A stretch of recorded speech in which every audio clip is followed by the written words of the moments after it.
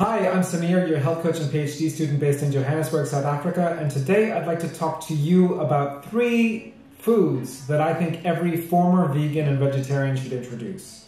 Before we get into it, please do like and subscribe. I hope I'm adding value to your day, and if you enjoy these videos, please do like and subscribe. It really helps me out. So, why make a video about what ex-vegans should eat? Well, a number of people have been coming to me because I myself am an ex-vegan, and they've been coming with the same kind of complaints. They've been coming with the same kind of deficiencies. And so I thought really it would be helpful to make this video to go over what I think are some of the best foods to introduce if you are in that stage, if you've had to give up veganism or vegetarianism for health reasons, or for some other reason and you want to really improve your health. These are 3 foods that can help. I myself was vegan for most of my 20s. I was vegetarian for all of my 30s. I've only started eating meat in the last few years, so these are tips that I wish I had learned sooner as well. So let's get right into it. My first food for ex-vegans and vegetarians is mussels. Mussels are a great source of vitamin B12. Vitamin B12 is a super important vitamin. It regulates our heart, it regulates our blood flow. It also is connected with a lot of neurological functions, so brain health, depression, these kind of things. So B12 really is something we cannot underestimate the value of. And B12, of course, does not exist in the plant kingdom.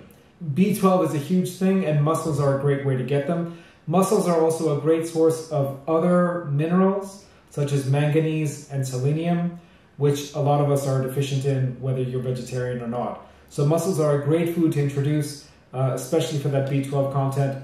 And if you're concerned about things like sustainability, mussels are some of the most sustainable seafood imaginable. Bivalves like mussels are filter feeders. They clean up the ocean. And both the farmed and the wild caught are near the top of the various sustainability indices. So like the Monterey Bay Aquarium in California, they have a sustainability index. Farmed and wild caught mussels are near the top of that. So I really advise mussels as one of the first foods you want to introduce when you stop being a vegan or a vegetarian. The second one is maybe the most important one, and this is liver. Now I'm talking here about chicken liver, I'm talking here about beef liver, also pork liver, also lamb liver. But if you happen to be anemic, that is if you happen to have an iron deficiency, then chicken liver or pork liver is probably the way to go. Those are super high in iron. For everyone else, beef liver or lamb liver, these are multivitamins. These contain vitamin A, these contain zinc, these contain copper, these contain all the B vitamins, including B12 in high amounts. So really, I can't emphasize this enough that you want to be taking liver as one of the ways for your body to heal itself, if you've not been doing well with vegetarianism or veganism.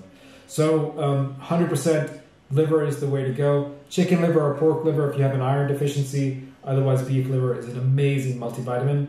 By the way, I'll link below to a study which shows that multivitamins that you buy at the store don't really work. Like, there's not a lot of evidence that those provide benefit at all. So instead of taking a multivitamin, why don't you eat a natural multivitamin in the form of liver? The third food I'll talk about, and this is one that people often overlook, but it's super important, is just beef. Regular beef, regular meat, muscle meat. Why is this important? Well, if we've been vegan or vegetarian, we've been getting proteins, but we haven't been getting enough proteins in the right ratios most of the time. There's always exceptions. What are those amino acids that we may be missing out on? Well, I'm talking here about lysine, I'm talking here about tryptophan, I'm talking here about carnosine, and many other amino acids that, yes, we get them from all foods. Plants contain proteins as well, but we don't get them in the right ratios that our body needs. So beef is something that I would introduce 3, 4, 5 times a week. If you can, I would urge you to get regeneratively grown beef, grass-fed, grass-finished. But a lot of us can't afford that, so I would say, look, just get the best quality meat you can afford. So with that, thank you very much for listening. I'm Samir, your health coach and PhD student here in Johannesburg, wishing you all a great day.